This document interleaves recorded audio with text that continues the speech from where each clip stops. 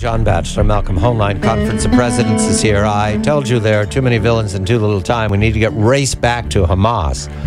Hamas of Gaza. Within these last hours, headlines in Israel. You can go to the Jerusalem Post and the Times of Israel. 5 IDF soldiers are wounded in a mortarous strike by Hamas and its gangsters out of Gaza while they were going about their business closing down a tunnel, another smuggling tunnel. We welcome Jonathan Schanzer. Jonathan is the author of a new book, and the book I have in my hands right now, in addition to being the Vice President for Research at the FDD, Foundation for the Defense of Democracy, his book, Yasser Arafat, Mahmoud Abbas, and the Unmaking of the Palestinian State. We go immediately to Gaza. Jonathan, I'm glad you're here because these events, I mentioned that we spoke to our colleague Dennis Ross of the Washington Institute, and he pointed to the fact that this is a provocation and an escalation. Can we anticipate that the IDF will now move into Gaza, not just to silence the mortar attack, but also to deal with what looks to be a deliberate dare of the IDF by wounding these soldiers? Good evening to you, Jonathan. Good evening. Yes, we're watching this right now, and I think that this is a surprising escalation. What we found out is, at least thus far, the Israelis have released the fact that they did send ground troops into Gaza, which is not a regular occurrence, and the purpose was to destroy a smuggling tunnel that went right into the western Negev, the southern desert in Israel. And the goal was to simply destroy the tunnels. And as these soldiers were going about their business, they were attacked by mortar. 5 were wounded. The Israelis apparently responded back with tank fire, killing at least one Izzuddin al-Qassam member, Hamas operative, possibly 2. And now we continue to hear reports of Israeli drones circling overhead in Gaza, ground troops still in Gaza, and airstrikes as well, and even a few naval bombardments, as I understand, from the Mediterranean. So this looks like it could possibly turn into a wider war. Right now, this is one night's battle. And you would assume that it's coordinated with the Egyptians, who also sent drones over Gaza and have been warning them that they would take military action against Hamas. Right. I think that's right. That obviously the Egyptians have been going about the business of destroying these tunnels. They've done, I think, a tremendous job over the last several months, and they've continued to do it even after the United States announced that we were going to be cutting back on aid.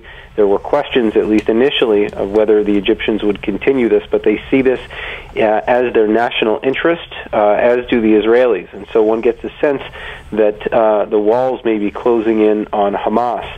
The only thing that I would point out here is that Hamas has been trying to court new patrons. We know that they have been in a lot of trouble of late.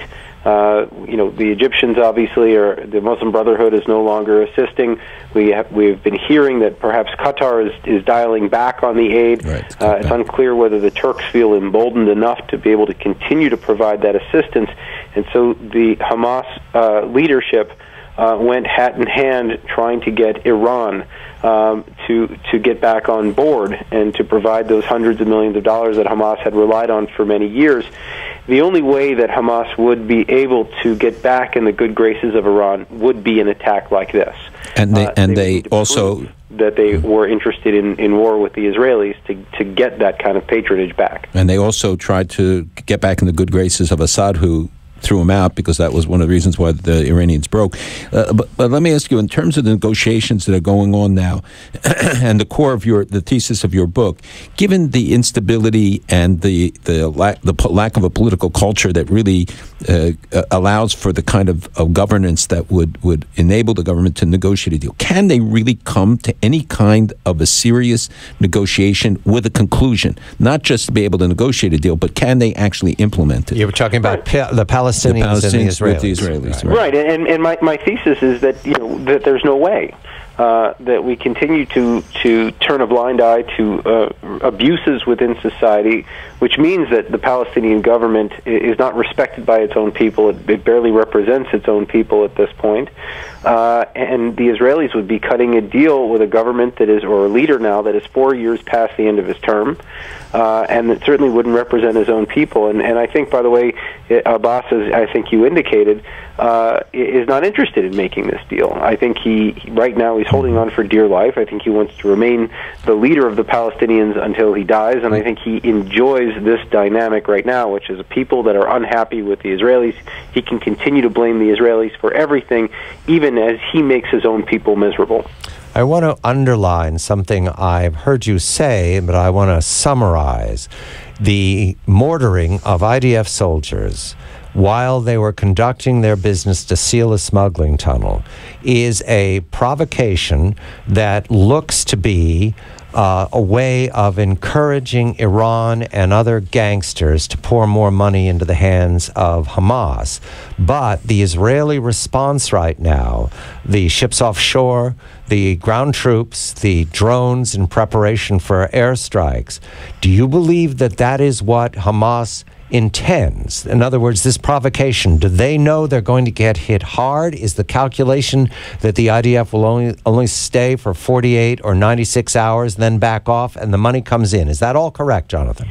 Well, that is typically what happens, right? I mean, in some cases, even after a provocation like this, Israel doesn't even respond. I mean, you have to remember that thousands of rockets and mortars have been fired out of Gaza into Israeli airspace. But 5 IDF soldiers, and we don't know their condition, but that's significant for an army as small as Israel's. And that is significant, and that was a red line that was crossed.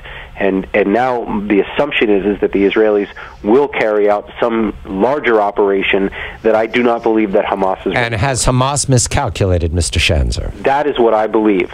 I believe that they did not understand what they were drawing Israel into, and now they're going to have to pay the price. The Prime Minister today, in a speech about the anniversary of Yom Kippur, pointed to the fact that he believes sanctions are working against Iran, and if they stay, Iran will surrender their nuclear weapons. You're pointing to a larger story, a larger matrix, which is that Iran can be encouraged to pour weapons and money into the region, continue to bedevil Israel, not just with the nuclear threat, but also with the gangsters of Gaza, the West Bank. They're all competing.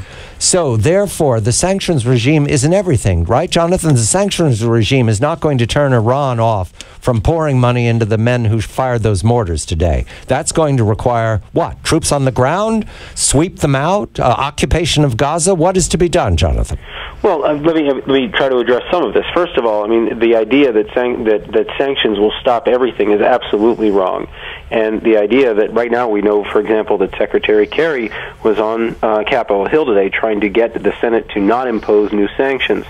And, you know, the idea of giving sanctions relief right now to Iran before they have relinquished that nuclear program and before they have given assurances that they're going to stop sponsoring groups like Hezbollah and Hamas is insane. We need to keep the pressure on. That is, we're dealing with the world's #1 state sponsor of terror. It's not just the nuclear program. It is a broader strategy that Iran has deployed to destabilize the region and to begin to close in on the Israelis from Lebanon, from Gaza, from all around the region.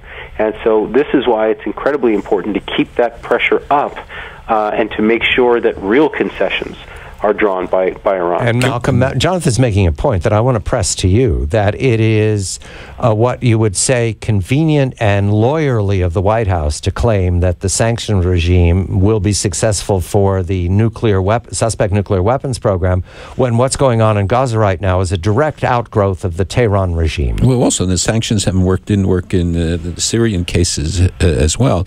I was wondering, Jonathan, whether you've seen then consequences in terms of escalation in Sinai. We hear that Al-Qaeda is activating more of its cells there, trying to take over, tying directly into Gaza. Could we expect out of this an escalation in the Sinai as well against Egypt and perhaps against Israel? Absolutely. One of my colleagues at FTD, David Barnett, has been doing a study into Ansar Bait al-Maqdis, which is one of the Salafi jihadi groups. And we know that the Egyptian military has cracked down, but we also have identified the fact that while the frequency of attacks have dropped, the attacks themselves are more spectacular and bloody in nature.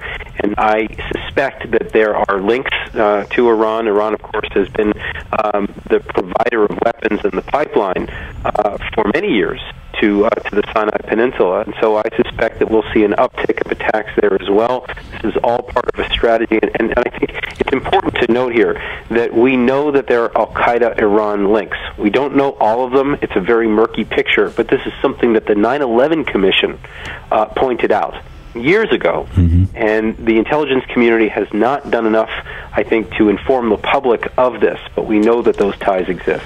State of Failure, Jonathan Schanzer's new book. I look forward to talking to him at length in future. The subtitle, Yasser Arafat, the dead Egyptian national in a parking lot somewhere on the West Bank. And his underwear is clean. Mahmoud Abbas of Damascus, once upon a time elected president of the Palestinian Authority, and the unmaking of the Palestinian state. Right now, there's incomplete information. 5 IDF soldiers wounded, a provocation. Jonathan Schanzer says a major provocation. Elements of the Israeli Navy, the Israeli Air Force, and the Israeli Defense Forces moving around Gaza right now. This will not be pretty. Malcolm Hoenlein, Conference of Presidents. I'm John Batchelor.